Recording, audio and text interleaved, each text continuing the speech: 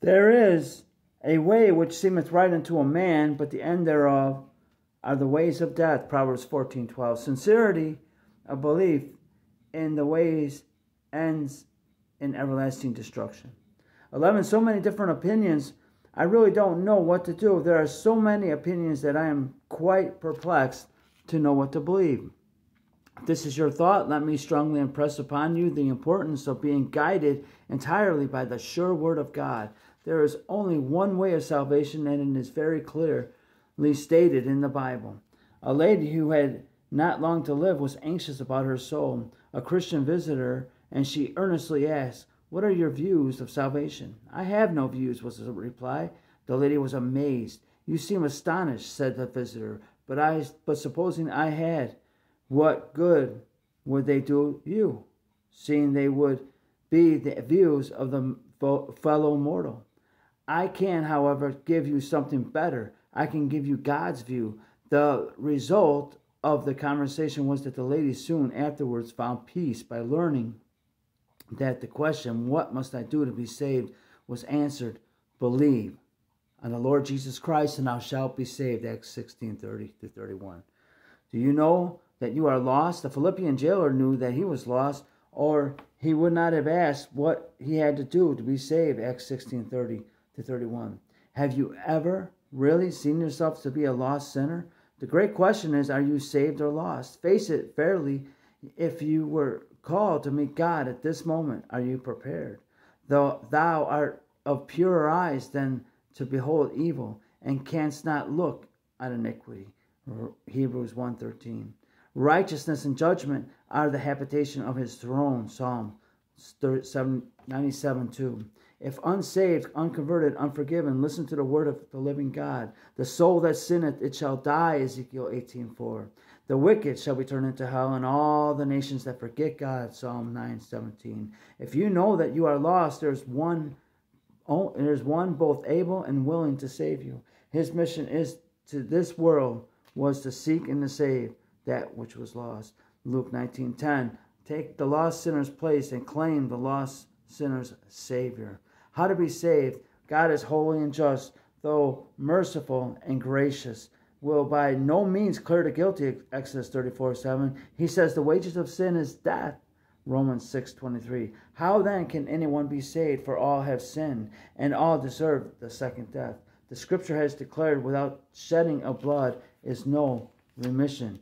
Hebrews 9:22. Sin must be atoned for. Jesus gave himself a ransom for all. 1 Timothy 2:6. The ransom price was paid and accepted. Justice is satisfied not with what you have done, but what Christ has done for you on the ground of his finished work. God invites and beseeches you to accept a free, full, and present salvation. It is a wonder that any remain unsaved when God has shown so clearly and fully in his word how salvation is to be obtained. If you wish to be saved, hear what God says to you in the following verses. God so loved the world that he gave his only begotten Son, that whosoever believeth in him should not perish, but have everlasting life. John 3:16. All that believe are justified from all things. Acts 13:39. Whosoever believeth in him shall receive remission of sins. Acts 10:43. He that believeth on him is not condemned.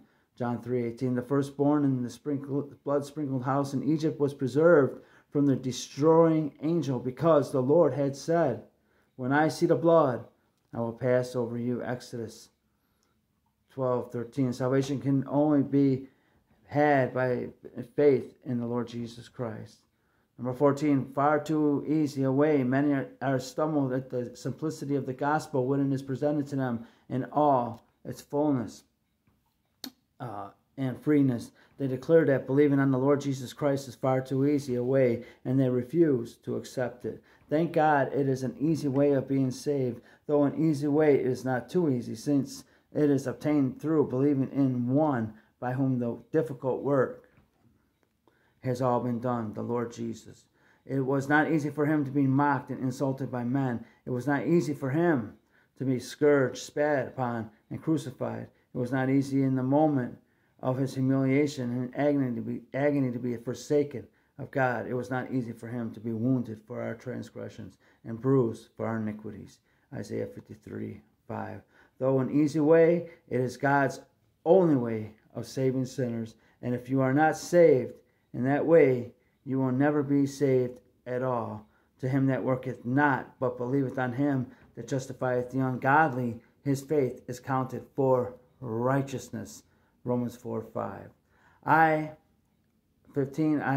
always believed on Jesus, and yet I cannot say that I am saved.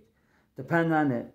If this is what you say or think, you are completely mistaken. No one has always believed on Jesus. You may have believed a great deal about the Lord Jesus Christ, but you have never really believed on him.